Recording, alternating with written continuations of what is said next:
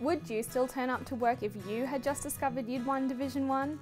This week, one of our winners confessed he'd be calling his boss first thing in the morning to take a sickie so he could celebrate his Division 1 win. Hi everyone, I'm Bronwyn from the Lott, and here is your weekly winners update.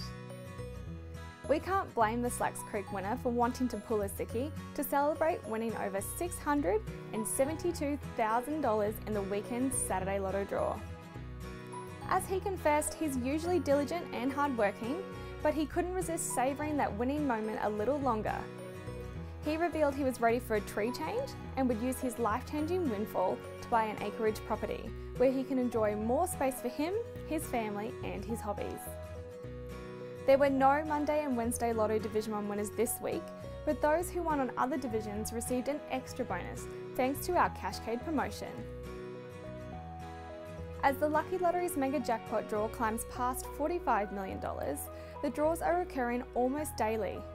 This means we've crowned 4 first prize winners who have won $200,000 this week alone. One of these winners was a Central Coast man who declared the news of his win had made his day, his week, his month, his year and his decade.